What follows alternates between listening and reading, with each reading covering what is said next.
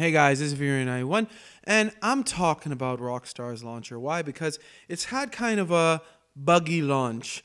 You see, Rockstar apparently has a launcher. I'm not sure how long it's been out, but with Red Dead Redemption 2, which just got on PC, the launcher has been causing unexpected exits. Apparently, Red Dead Redemption 2 also has a lot of bugs as well. But here's the thing. Why does Rockstar even have a launcher?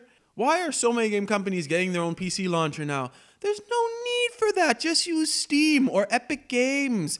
I mean, there is no need to have your own launcher, especially when you're Rockstar. Ubisoft and EA, they have a little bit more of a justification. They have a lot of games out there, but Rockstar, I think, has always maybe prided themselves on making a few good games rather than a bunch of okay games and maybe just one or two good games every now and again. I mean, GTA 5 launched at the end of last generation, which was around 7 years ago, and we haven't had GTA 6 yet.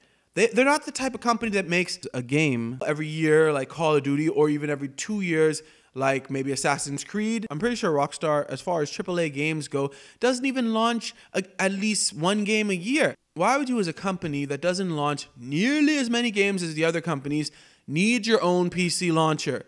Just use one of the bigger launchers. It just doesn't make much sense to me. I mean, like, you're going to release a launcher. It's buggy, apparently. Rockstar has fixed some issues. They have, but apparently players are still having some problems with like Red Dead Redemption 2 on PC, though that may be more the game than the launcher. But still, I don't get it. It just doesn't make sense to me when you're a company that doesn't make nearly as many games, at least AAA, as the other companies, why you would need your own PC launcher.